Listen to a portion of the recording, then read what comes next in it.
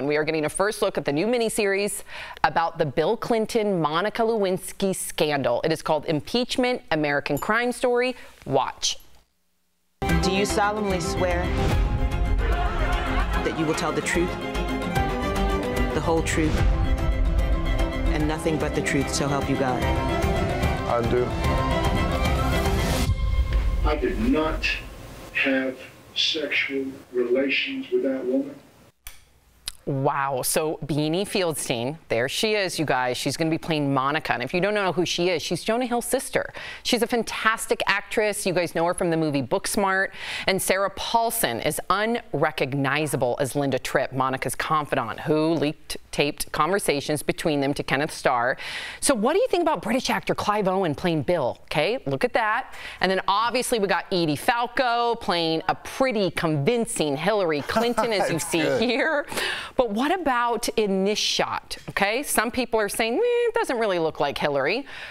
They are also recreating this iconic moment between Bill and Monica. You guys remember that, as well as the shot of the Clintons walking hand in hand with Chelsea in the middle.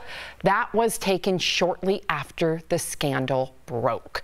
Wow, I think very important to also mention, Erica, is Monica Lewinsky is involved as one of the producers. And if you guys aren't aware of like the American Crime franchise, that's they did the O.J. Simpson one on FX, and they tend to really unpack it. So are we going to see a whole new look with Monica being attached as well?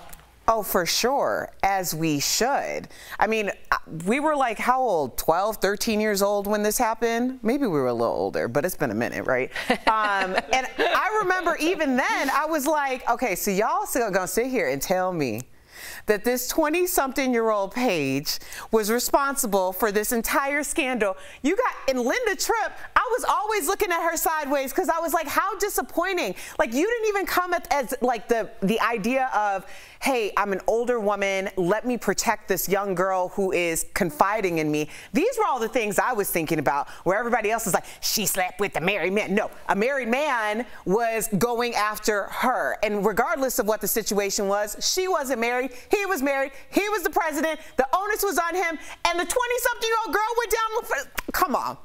Really? She took the White House and the president down?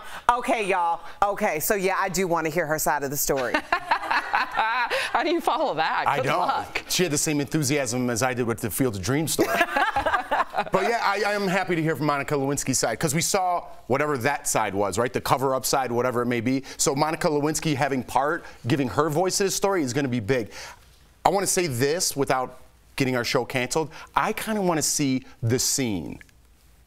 Oh. But I don't need to see, yes, I don't need to see the whole scene. I want to know where it happened, how it went down, with specifics without seeing the scene, because it was such a big moment in history. You're right. And Ryan Murphy, the producer, you guys all know the American Horror Story franchise, they tend to go there. So I would not be surprised if you don't get some sort of version as accurate as they can make it. Right. Like of that scene. And then when I see the president in the White House, I'm like, ooh, you know what else happened there?